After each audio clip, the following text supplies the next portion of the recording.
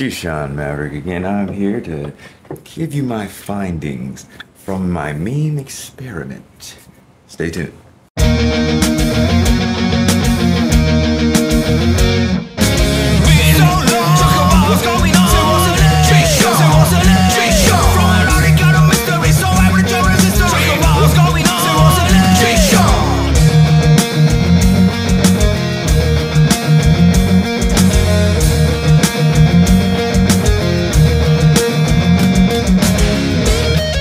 I'm glad you're back. So, what exactly happened with my meme onslaught? Well, first, I made a bunch of short videos.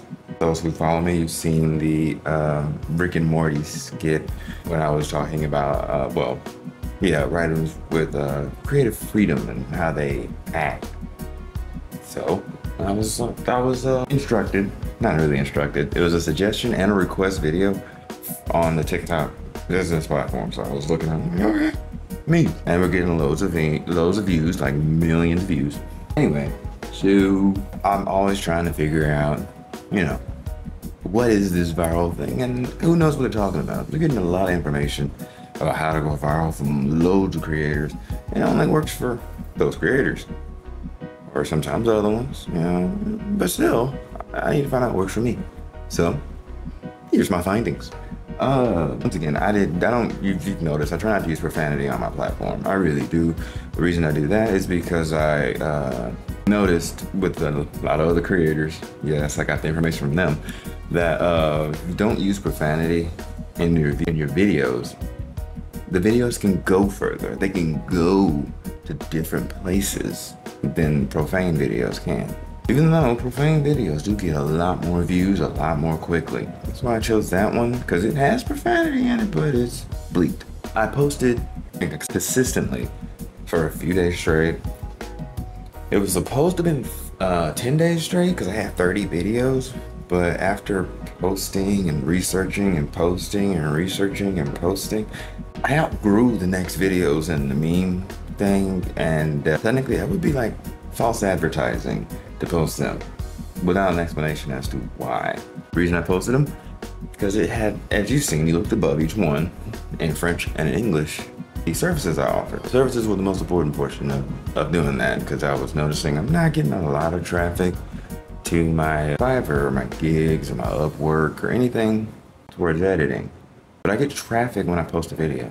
Like, if I would watch, sometimes I'd post a video, wait a little bit, maybe 24 hours, go to my Fiverr, look at the analytics on it, and I was making impressions, just like people are coming and people are clicking, but I wasn't sealing the deal. Camera fell over. Where was I? Clicking to actually purchasing my services. So I thought I could advertise my services a little bit better, because that's another thing. I have a business account, so I should now try advertising. So I just start advertising my services just a little more. Hopefully that'll translate into possible purchases, possible clicks, whatever. But that wasn't the main thing of it. Another reason, it helped me, make more content. On the videos, all the videos were the same. Each video was exactly the same, other than the captions above them where they show what I was offering. The reason I chose one video to make 30 memes out of was another profile that I saw. Follow all the rules of, making a viral video that I, seen when I was getting hints and tips and tricks from him, but then it did it its own way. They posted one video. They had a GoFundMe. They posted one video. It was a part 1. And they just posted it over and over and over and over and over and over every day for 2 years. To the point where if you went to the first video, the first time it was posted, when you should put a part 2 up, went there, and the time limit that they gave for the GoFundMe had actually expired. So you couldn't even give. But they were still posting that same video. And I saw over time, the video went from 100 views, 200 views, 600 views, 700 views. You scroll past in a couple months, 1,000 views, 3,000 views, 4,000 views. Fast forward a couple more months, 10,000 views, 20,000 views, and you go a couple more months, 100K views. And I was like, this one video that doesn't have a part 2, that you can't even if they did the part 2, you can't interact with, is going viral. Now looking back, I'm pretty sure that was a scam account, which brings another point to this video. It was a scam account, but still, just looking at that, that's how they went viral. I was like, dedication. And I commend them, because even posting these memes, my life is happening at the same time. So I'm running through and gating and this, that, and the other. Meme this and that and the other. Meme this and that and the other. Meme, you know what I mean? Anyway, also doing that was actually another thing. I grabbed a bunch of people's information and put them into my plan so that I can knock out as many of these people's myths and tricks as I could possibly do, because there's so many of them. But the memes, when I was releasing them, at the schedule I was releasing them, and the amount I was releasing, according to some TikTokers, YouTubers, just social media influencers, you need to post 3 times a day. So you see, I tried 3 times a day, but it's difficult. But when I looked at these other creators and how they were chopping up the same video, I gave that a shot. But I'm chopping up these videos for the grid plan that they have for music releases. You take one song, you record it perfectly, record the video 3 times, let the video in the 10-second intervals, and post each one over 50 days. And then you release the song. And that's what I'm doing with DJ the Busset. DJ the Busset. If anyone was wondering how you say it, DJ. One of these days I'll actually use that. I've been saying that every day since I was like 10. When I first made it up. I'm pretty sure he has a Facebook account, but I forgot it. This has all been a long time coming. I mean, there's a lot of little pieces in there, and it's just a big learning curve. If you're also a fan, you've noticed that I posted a video a little bit ago where I said, I'm gonna be taking the music out of my profile and putting it on another profile. I did. I was expecting to lose followers. I lost about 60 followers. That's part of my analytics of it. It was also planned because I wanted to know, because I'm gonna be making other pages. So I wanted to know what to expect as I break each part of Shawn Maveric down into its individual parts. I just said toothbrushes because, like I said, I need you to help me shine. But fan, that's what you would like to be. But from my ACX campfire video, I took it and used it because I have a sound now. It's not a viral sound, but it's a sound. I used it and put it under the latest video. I don't know if it has a name yet. Where I was, it's another meme where I was, oh, and it was a side runner. I ran the 2 memes and I always had one meme ran beside it that was different so that I could break up the monotony. But yeah, I took that and I used my sound and added the rest to it. I actually enjoy doing that because it's kind of a way to make lazy content. You know, you don't have to work so hard.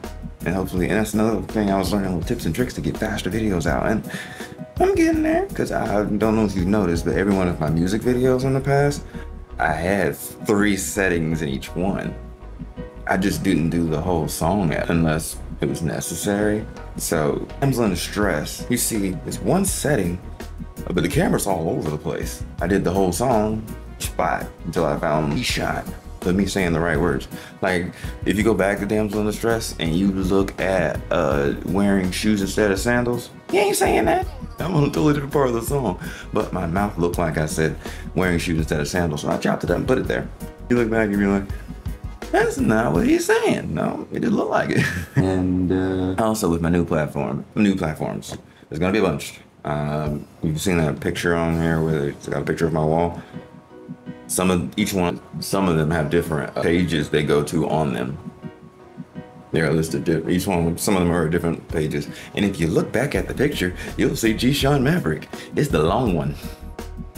You look at it, you're like, that piece of paper is normal size. That was normal size. That one is long. That's just Shawn Maveric. But anyway, on those platforms, just because of this whole, not because of this whole scenario, this is years. This has been years. This is all the things that I've learned. That, you know, you see a creator and some people will take their entire page and create a whole new page just to get their followers and to scam them. So you see any of my pages, you see me somewhere else and it ain't him and it ain't got Shawn Maveric's theme song on it, that ain't my page. I own that. I own the song, I own that. It's mine.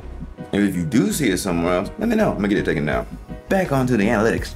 I've noticed before the hacking, because you knew a hack happened, before a hacking, I was massacring the views compared to before. It was 200 views a day, 200 views a day, 200 views a day. It still was 200 views a day, but it was across 3 videos. So I was pulling 1,000 views on the same video, the same little clip. It's like 1,000 views, boom, 1,000 views. Would you add that, it was 1,000 views. It's like, is it the same people? Is it different people? But it still didn't matter. I'm like, I wasn't getting that. Anyway, so I posted my first burst of videos. It's me and my plants. I posted that, and I posted 9 videos, 3 languages, and I noticed TikTok has a cap for me. I could only get 1,200 views. It cut it off, done. They ain't even showing the videos no more. It straight up 0 after that. So I was noticing it was like 200 views, 200 views, 200 views, 200 views, 200 views, 200 views. You got to 9, 0. I was like, oh, so there's my threshold. And then I realized when I posted my first video on Shawn Maveric, on DJ to Bust It, my first video on DJ to Bust It, 1,000 views. That's it. They want you to post more for the same views. I didn't know that. But I wouldn't have found that out if I didn't, you know, try this. And man, that's a good thing. On Instagram, I didn't do much. I did get a lot more engagement, 14 people. Sometimes I'll be seeing my posts versus 0, you know, or 1 or 2. Still, I was hitting more people because I was showing up constantly, showing up, and more people were getting my video. What I'm most proud of, now this is the thing, it ain't about the numbers to me. It really ain't about the numbers, because I'm doing this, like I said, for real as water. It ain't about the numbers. But my YouTube went from 3 followers quadrupling to 12. I was like, what? It's just mind-boggling to me, because if I don't know if any of you actually are that level of stalker, you're not a stalker, but a follower, that you follow me under my actual name, I was like, it took me since Soulja Boy released Crank That to today to get 4 subscribers. Soulja Boy Crank That. Anyway, Soulja Boy Crank That. To get to 4, and doing this, I got to 12 in the short span of days. I mean, I didn't even make it to the whole 10. I think 5, 6 days. That is mind-boggling for me. Yeah, we know I got hacked. Blah blah blah. Once again, don't give them any attention, but I want to give the attention to the effect that they had. Like I said, I wanted to give attention to the effect of the hacker, not the actual hacker, because I really don't care. I'm Shawn Maveric. I'm online. I have a web page. I went to my web page and it has a comment section. I've been young. I've tried to become a hacker and programmer, so I know a thing or two. So what happened was on my page, this is before the hack on my Twitter. Before that, on my Shawn Maveric website, someone tried to hack it already. As soon as I launched the website, they tried to hack it. Like, I have an email, a text box, and then I have a contact text box, and you can write whatever you want in there. And the text box is really nice, and you can type whatever. But you know, a hacker would be like, I'm trying to take over this from this place right here. So they would put code in the comment section. So hopefully, when I activate it, virus, Trojan, whatever they were trying to send me, would activate. But I already disabled that on my my comment, so they do anything there, it comes to me as text. So I just am looking at them like, whoa, what are you trying to tell me? Ampersand, circle, box, greater than, less than, what? Divvy? I don't know what you're talking about. The only things that ever really even contact me on the website is hackers and advertisements. So I'm getting used to seeing those. Anyway, so they ended up hacking my Twitter, blah, blah, blah, who gives a crap, more hacker important than it is to me.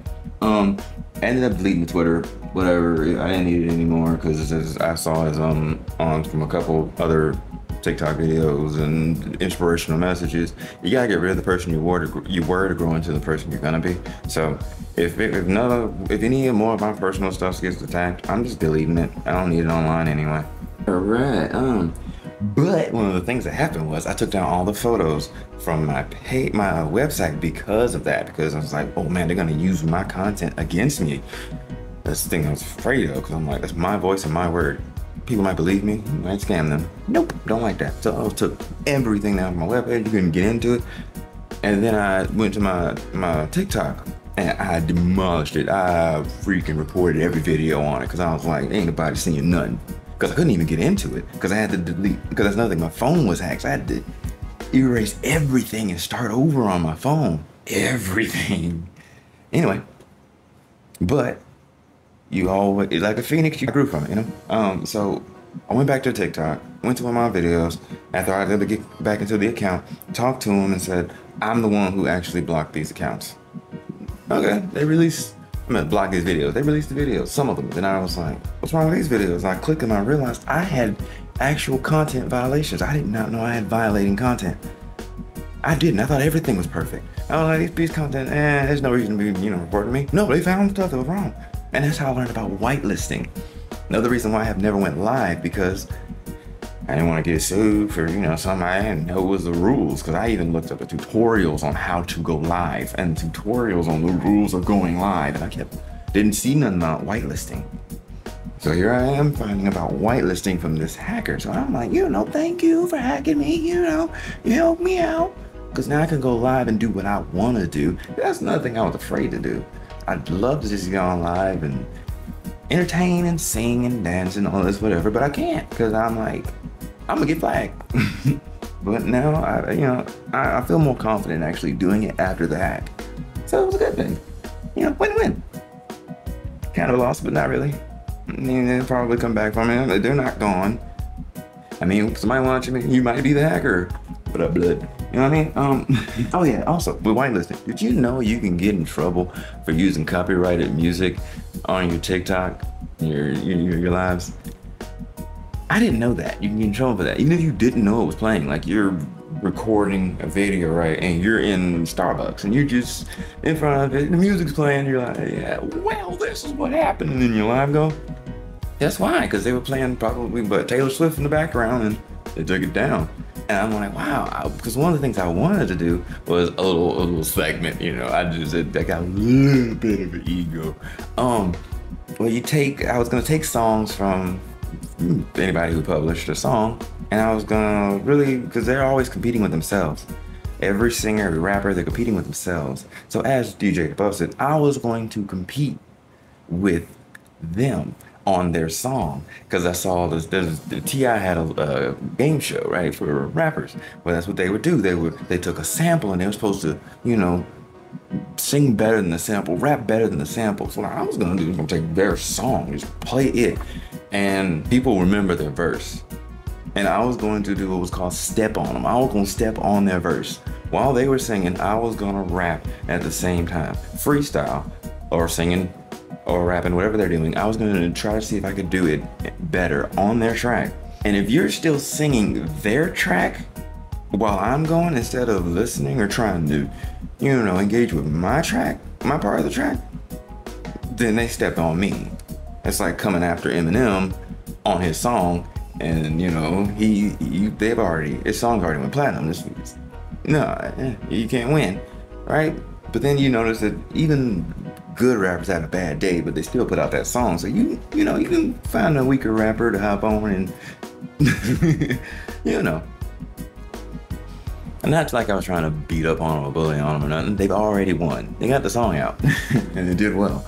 But I couldn't do that because of whitelisting. You can't do that. You just can't. That would be a funny thing and a fun thing to do. Because another person I'm noticing, a rapper that I really wanted to go after and stomp on, and I can't. You know, I mean, I've got weaknesses. I know some rappers can straight up step on me, and other ones I'm like, hold up, I think I can get you freestyle. And it's, you know, it's a challenge because another thing, some of them are written and some of them are not. Anyway, off of that topic and on to the next bullet before I go too far off the rails. I actually am planning to go live on TikTok soon. Very soon. Like, I don't know how soon because I'm still trying to work out some things, but soon. Yeah, I also got to work on whitelisting because supposedly you can get whitelisted by buying it from like a company that has a whole bunch of songs that are free to use, and as soon as you sign up, you're whitelisted. And then supposedly there's other ways of getting whitelisted, like in the business account, when you allow other people to use your content, then you're whitelisted. I'm like, do I have to let people use the live? Because if so, I have no problem letting the other people who made those songs use my live, where I'm, trying to step on them, win or lose. The reason why my first TikTok, I was in 3 different languages, and my next ones were in 2. My first TikToks were in 3 different languages because I wanted to see what would happen if I hit different hashtags with lower numbers. Because, you get lost in the algorithm if you hit hashtags with billions of views on it. So you want to get down to the lowest amount. So I translated quickly, might I add, so that I can get, French and Spanish on there so I can land in their hashtags. And like French, some of their hashtags got 4,000 views. I was like, 4K? How? But nobody's using that. They're using English. And the Spanish ones, oh my gosh, I was like, are people really not on there in Spanish? Because the views, I was like, I think I saw one of the hashtags that has millions of views in English has like 8 in Spanish. And I was like, wow, I was expecting to show up for those people. But anyway, the Spanish part, I was doing that because I just wanted to get out to more people, because Rosewater is going to be available, hopefully, in English, French, and Spanish. But my editing is only available in English and French. I studied French for 12 years. I've been in French since elementary school. It's, I've written papers in French. It's just, I have none in Spanish. And that's the reason none of the editing, I'm not offering any of those editing services in Spanish because I don't know them. Couldn't if I wanted to. Also, back on that, is that my next bullet? Yes. If any of my French speakers out there, I'm not doing this video in French, sorry. Actually, I might be able to talk about that on live. But the videos that were in French were quickly translated off Google Translate, immediately translated quickly. Why?